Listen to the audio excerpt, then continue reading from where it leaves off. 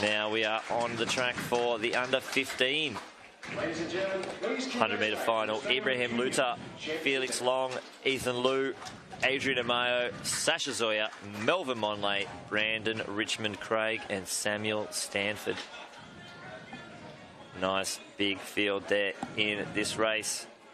And Melvin Monleh, very, very talented athlete. We've got a meet record 11:03.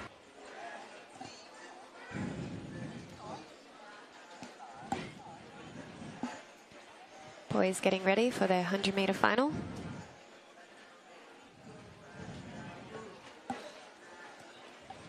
Scheduled to go at 12:30. So hopefully they might go a little bit early to save them from standing out in the sun way too long. Yeah, it's definitely creeping up to that 36-degree temperature right now. It is hot on track. You see the Polish flag, the only one. The Polish and... Maybe it's a sign. It is, it could be. A sign of the javelin to come. Well, they're getting a big tailwind in the jav, luckily, so I'm not sure how much that's affecting it. The tailwind last night helped Hamish Peacock throw 15 centimetres, I think it was, or 19 centimetres off the Rio qualifier. 82-81, I think he got. Massive. Which is a huge, huge throw. Needing 83, which is, that's difficult. That is a difficult mark. He has done it in the past. He can do it. He's just got to do it at the right time. And there's Long, Liu, Amao. Felix Long getting a medal last year. I actually got to coach him in a 4x1 for the New South Wales team. Yeah. Him and the athlete in lane 9, Samuel Stanford, joined by two other boys, Travis Barrett and Riley Cook. And those boys won the 4x1 gold by about 50 metres.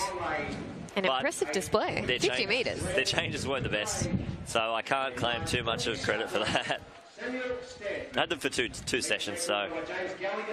As long as it's gold. It was still gold. I'll take it.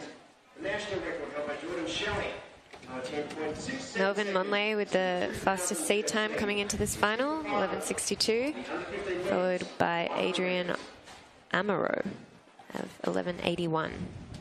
So hopefully, wind's still blowing around here. Not sure which direction it is trackside, but I'm sure the temperature gauge down there right on the middle of the track is going to be hot. It's going to be tough to keep your hands on the track in those blocks. I know sometimes when it's very hot, it can burn the fingers.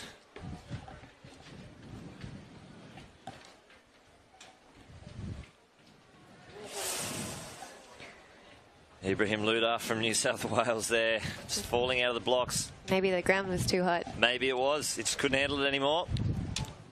Automatic red card. Given the red. The New South Wales athlete, unfortunately, disqualified.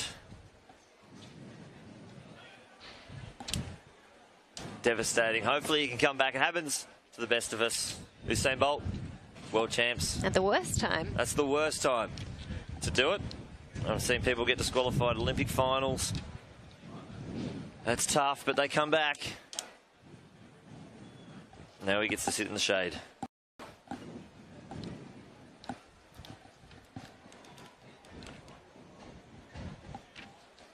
There we go, cleanly away. Monleh, the big Victorian, up into his running. But the Queenslander, Adrian Amao, fighting hard, but Melvin Monleh will stride away for the win.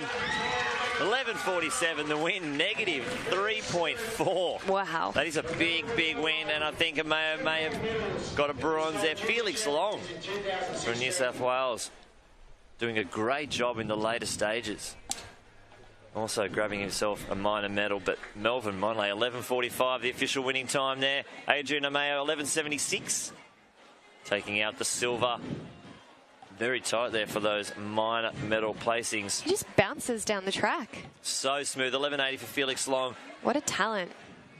And we got Robbo down there with Melvin Monleh, who just ran 11:45. I certainly do, Lynchy. It's an honour to have another chat with Melvin Monleh down here on the live stream, and congratulations, mate. A little bit nervy in those blocks. Once again, we're seeing with the red card being shown, but how was it for you there today? Felt good. Yeah. You've had a big week as well, mate. We had a chat to you after the relay the other day. How are the energy levels? How's the motivation here late in the championships? It's all right. I'm a bit sore, but yeah.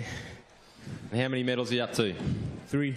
Well done, mate. Congratulations. I hope you can fit them all in the suitcase on the way back home to Victoria. Another one for the Vics. The big V, they say Vics do it better. Well, they're proving that out on the track here right now. Back up to you, Lynchy.